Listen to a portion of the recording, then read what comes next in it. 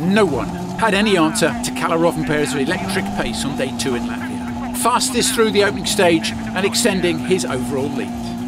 His Toyota teammate Seb Ogier was pushing hard to stay with him and lucky to escape damage.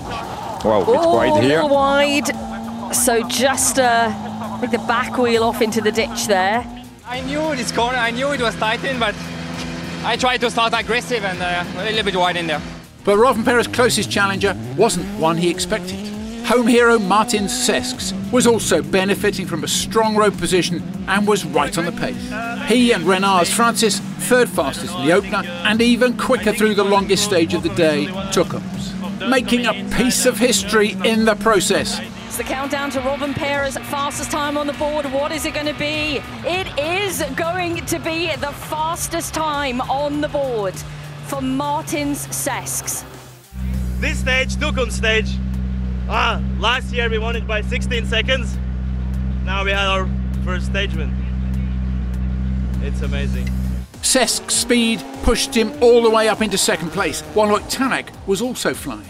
Despite his unfavourable place in the start order, the Estonian showing his class with the third fastest time on stage 4, demolishing his title rivals, 8 seconds quicker than Elfyn Evans, and a staggering 20 gained on teammate Thierry Neuville. We are benefiting from the others' lines. When the confidence is not really high and the car is a bit unpredictable, you know, it's very difficult to find a good flow, but okay. Sweeping the road for those behind were the championship leaders. Neuville, 15 points clear of Evans at the top of the standings, was well aware a bad weekend here could see him lose the lead, and a tricky morning saw him drop 40 seconds to Rovanperä, leaving the Hyundai driver lost for words. I don't know what to say. We are doing what we can, so. Despite being outperformed by Sesks, M Sport's Adrian Fourmeau was still determined to pull his way up the leaderboard. I'm trying to catch Tanak and Taka. I want to gain position for tomorrow, so my goal is the 2 cars ahead now.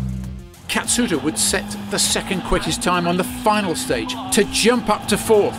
But with Tanak suffering from soft brakes in the closing stages of the day, one big push on the final stage got Fourmeau halfway to his goal. It was just driving like ice in some places, so I was trying to be in the lines, but I'm happy the aim for Tanak is done. We'll see with Taka.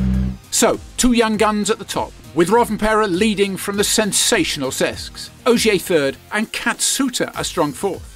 Fourmeau edges out Tanak for P5, while Evans is 30 seconds clear of Neuville, Grégoire Munster splitting the 2 title rivals, and Esa-Pekka Lappi P10 after suffering handling issues throughout the day.